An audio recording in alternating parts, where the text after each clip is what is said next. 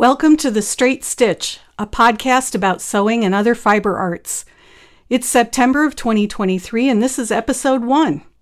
September happens to be National Sewing Month here in the United States, so this seemed like an appropriate time to launch a sewing podcast. I'm your host, Janet Szabo. Get yourself a cup of tea or your beverage of choice and settle in. The first episode of a podcast is a bit awkward, rather like a first date. We have to get all the introductions and backstory out of the way, so let's jump right in and do that. If you're a knitter, you may have seen my name floating around the knitting universe.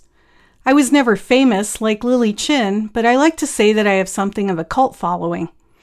I taught around the country for several years at Stitches events, Knitting Guild of America conferences, and for guilds and yarn shops.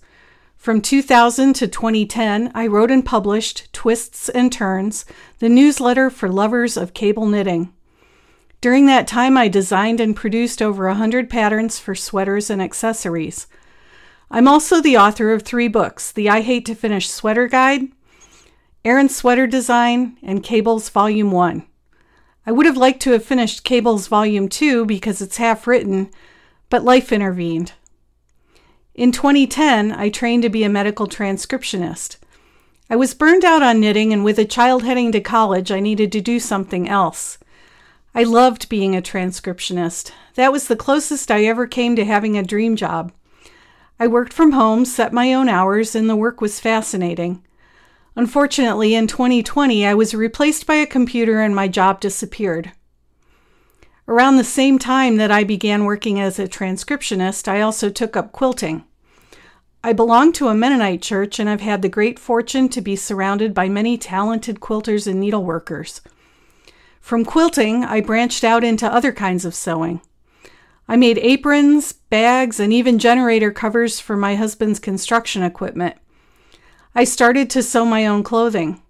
I bought vintage sewing machines at thrift stores and learned how to fix them up to run again. My favorite sewing machine is a 75-year-old Necky BF. If the house were burning down, I would grab that machine and take it with me.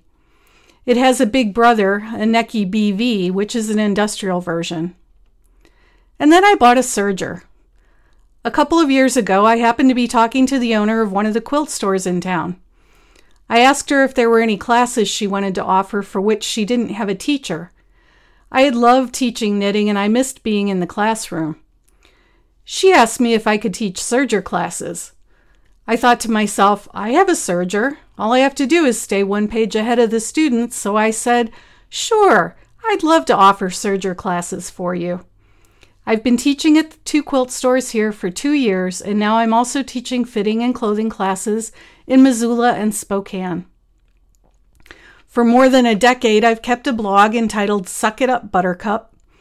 I post 3 to 4 times a week about life here in Northwest Montana. My husband and I live on 7 acres and raise pigs and chickens. I have a very spoiled rooster named Dave.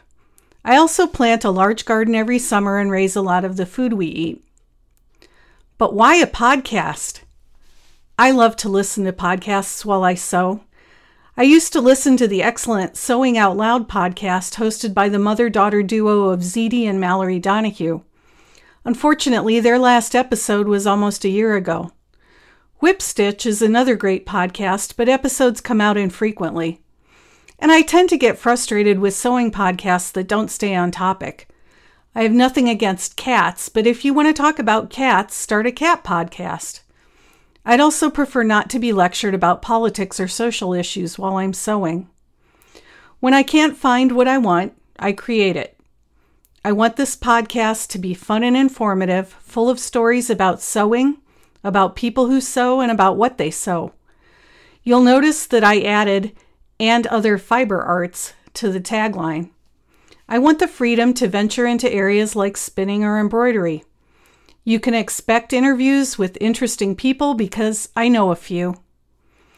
I'm not sure yet how frequently I will post episodes, but they will be at least monthly to start.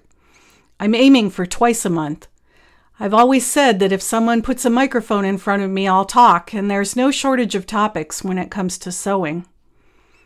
The best place to find information about all my activities is at my website, janetzabo.com.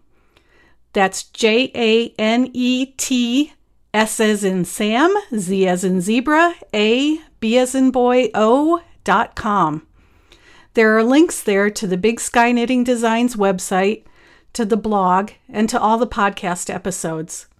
If you like the podcast, please share it with your friends or leave a review on iTunes. Until next time, go sew something.